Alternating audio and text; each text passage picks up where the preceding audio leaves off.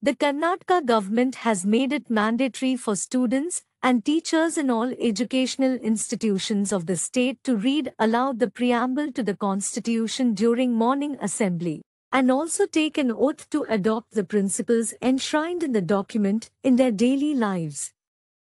The reading has been made compulsory to make children aware of the ideals and principles behind their constitutional responsibilities, said State Social Welfare Minister C. Mahadevappa.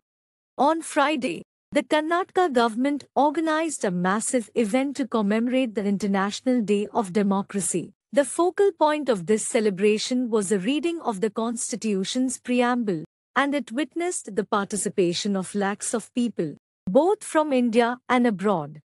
CM Siddaramaiah led the festivities, joined by Deputy Chief Minister D.K. Shivakumar and various other dignitaries. They read the preamble from the grand steps of Vidhan Soudha in front of a large audience, including children. During his address to the gathering, CM Siddaramaiah emphasized the government's commitment to upholding the Constitution. He proudly stated that the Congress government had fulfilled 4 of the 5 pre-election promises, effectively walking the talk.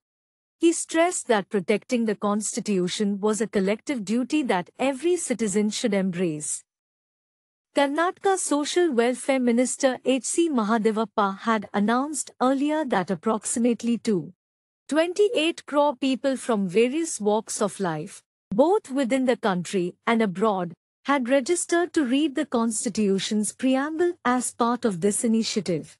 He expressed astonishment at the overwhelming response, as the initial expectation was for 5 or 10 lakh registrations.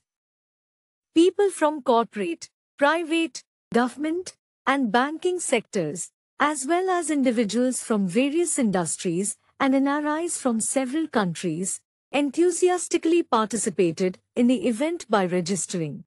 Mahadevappa explained that the primary goal of the initiative was to foster a deeper understanding of democracy and the Constitution among the youth. He emphasized that the preamble underscores the core principles of leading a life with dignity, freedom, and equality. The Social Welfare Department specified that anyone interested in reading the Constitution on 15 September, simultaneously with the main event, could register for a participation certificate issued by the Government of Karnataka. On the designated day, participants could upload videos or pictures of themselves reading the preamble, following which they would be granted access to download participation certificates from the event's website. Minister Mahadevappa also highlighted the importance of making it mandatory to read the preamble at all formal functions of the state government, as well as in schools, colleges, and educational institutions. As a result of this mega event, the Bengaluru Traffic Police issued an advisory suggesting traffic diversions to ensure the smooth flow of traffic in the city. From breaking news, detailed analysis, in-depth interviews and explainers, follow the Times of India. Subscribe to our YouTube channel.